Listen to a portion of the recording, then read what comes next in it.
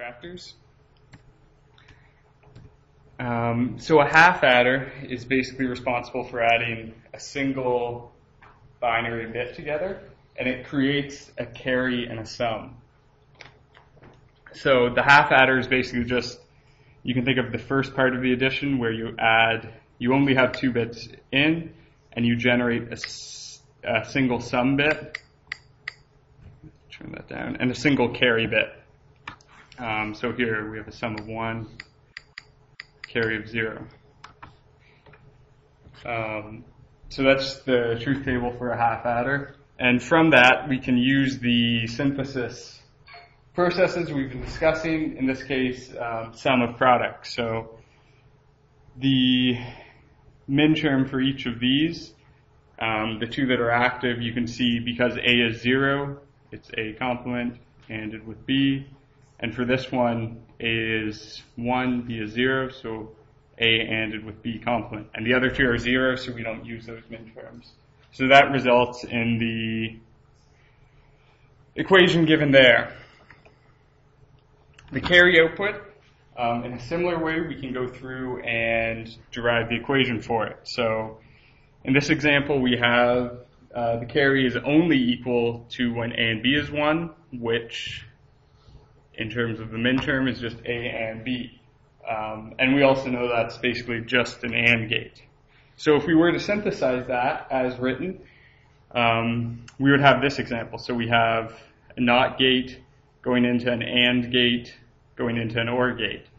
And we might want to simplify this, especially because when we think about how gates are actually implemented, what you see is that, for example, this is a simple gate, a NAND gate, and an OR gate look similar to this. So there's 4 transistors.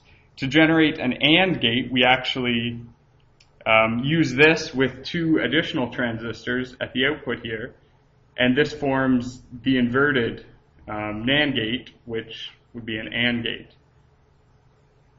So then we have all these extra. So going through each level of transistors adds some additional time because the signal physically has to transition through more layers and will take a tiny bit more power. So in the original synthesis shown, you'll notice, for example, we would need to have a NOT gate here, which adds a bit of time.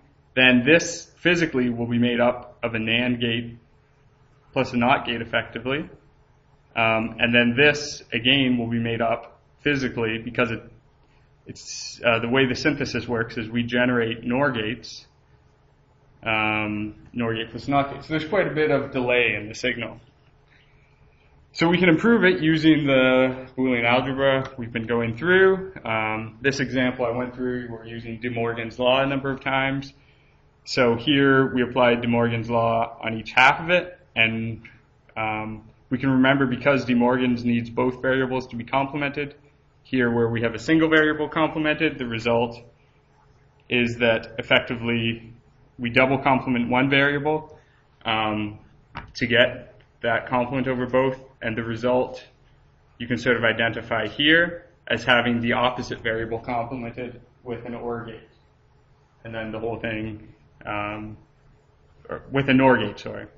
NOR gate.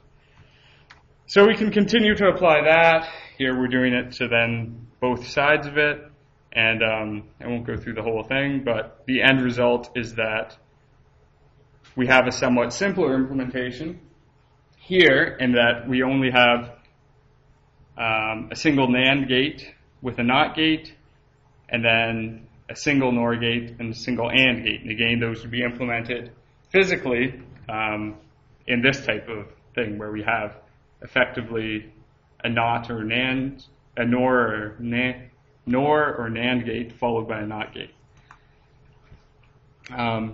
So it will be a little faster and a little better. We can also notice that the sum is actually just an XOR gate. If we have access to XOR gates, we can just build it like this. And this is sort of what we'll be seeing the most, and I believe using in the labs. We'll just have this implementation. So from the half adder, we build the full adder. The difference with the full adder is that it has a carry input. So with the half adder, we generate 1 plus 0, for example, as a sum of 1, carry of 0.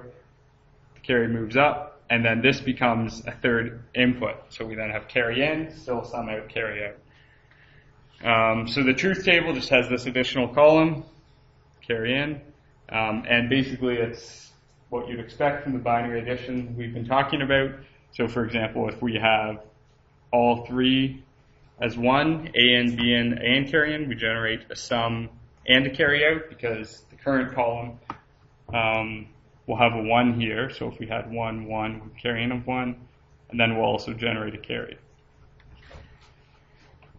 We can go through the same sort of logic synthesis and simplification process if you wanted for this, but we'll actually show a faster way to do this today rather than going through all the logic identities.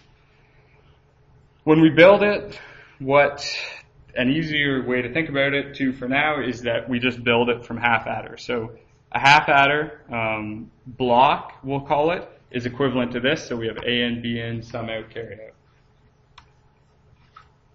And if we have two half adder blocks, you can see, for example, we have A and B are the inputs.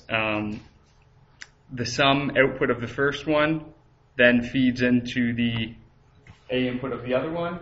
And the other input of the second half adder is this carry in. So in this way, we're adding 3 bits together effectively to come out with 2. And then we OR the 2 carries.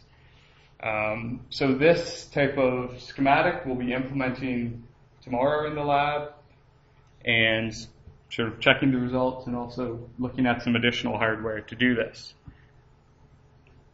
To build n-bit adders, we chain a number of full adders together. So in this way, this is exactly like what we were showing back when we were showing how the addition works, in that we add 2 numbers, bring the carry. Add these 2 numbers plus the carry to get a sum, bring the carry up. Add these to get a sum, get a carry, bring the carry up. So you can see that we chain the carry to the next column here. And here you can consider each of these as if it's adding a single bit in the column. So the carry from here goes up to the next column. So we have carry out, goes to carry in. Carry out, goes to carry in.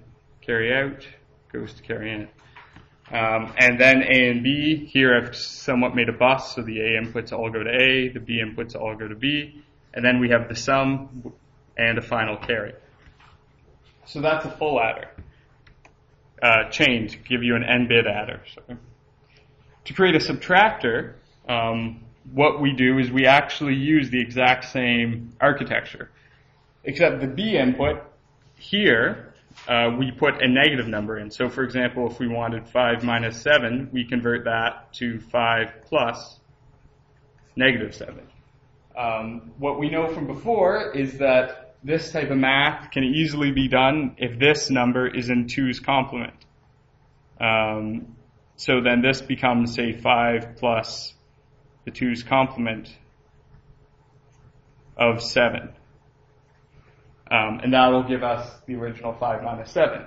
So to generate this, all we have to do is have some sort of circuitry that creates the 2's complement at input B. And to do this, we know, for example, if we have a binary number, let's make it 4-bit so it's the same. If we have a binary number, we can generate the 2's complement by taking the 1's complement, and the 1's complement is the inversion of this. So for example, 0, 1, 0, 0, and then add 1. So this is 1's com, and add 1. 0, 1, 0, 1. So this is the 2's complement of that original number. So physically, how we do this is we just use XOR gates. An XOR gate, as you remember, if we have A, B, Y, you can draw the truth table here. 1, 1, 0, 1, 1, 1, 0. So if we consider one of these bits, say A, to be a, can't really see that too well, but to be a enable for the inversion. So when A is 0, we notice Y is the same as B. When A is 1, Y is the complement of B. So then all we need to do is add an extra 1. So we do this here. This carry in we set to 1 to make a subtractor. And then this B input is the 1's complement of the number, the subtractand. So you could consider it, for example, that we simply have NOT gates here, or as I showed, another option is to use XOR gates with one line tied high.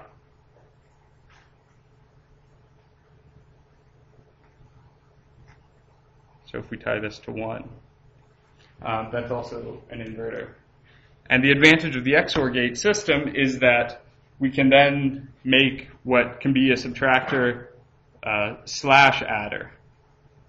So if the mode pin is 0, the XOR gates just pass the data through, and the carry in is 0, so no additional number is added. If the mode pin is 1, this means this block functions as a subtractor because all of the inputs are inverted, and the carry in is 1, so an additional 1 is added to the input number. The arithmetic logic unit is a more complex version of this. So with the ALU, this is what we have in microcontrollers. And we typically have some sort of data. And the class notes have a kind of the full example I went through yesterday. I'll just show the block diagram.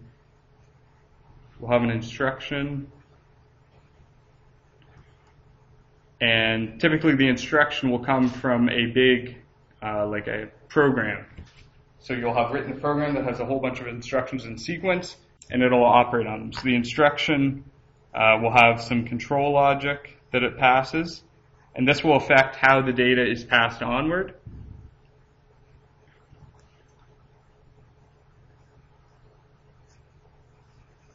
And we'll have an ALU. So the ALU, or arithmetic logic unit, is actually doing, for example, adding two numbers, subtracting two numbers based on the instruction and how the control logic adjusts things within the ALU. So, for example, we could have data. You can think of variables. So when you're programming, you have, add A plus B. So A and B are stored in two registers. Based on the instruction that's loaded, this output here, and there might be multiple outputs. For example, we'll take A minus B. A different instruction here will force the control logic, for example. So when I showed this subtractor, we could see how the mode pin is just 1 or 0. So the simplest ALU, you could think of an instruction of just 1 or 0, means add or subtract. The exact same inputs, you don't rearrange them at all. So you have the same variables, and a different result comes out of it. And that result will probably be stored somewhere else or stored back in the same register. And the notes go through this, the arithmetic logic units, as well as the adder and subtractor are in the books, and I believe that's referenced from your syllabus.